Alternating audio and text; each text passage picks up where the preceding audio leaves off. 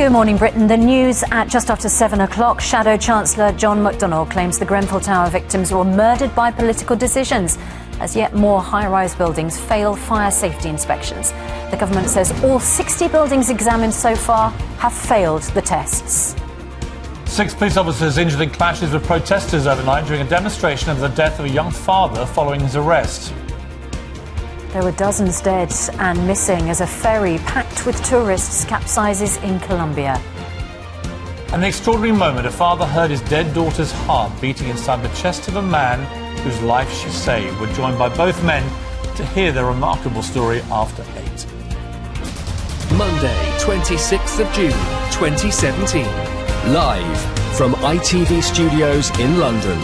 This is Good Morning Britain with Piers Morgan and Susanna Reid.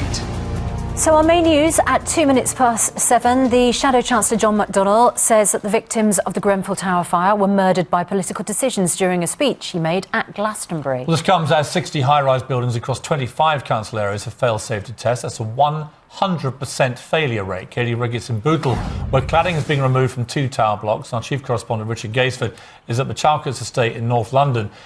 Richard, we just had an interview there with the Housing Minister, which didn't leave me, I've got to be honest with you, much clearer about the situation here.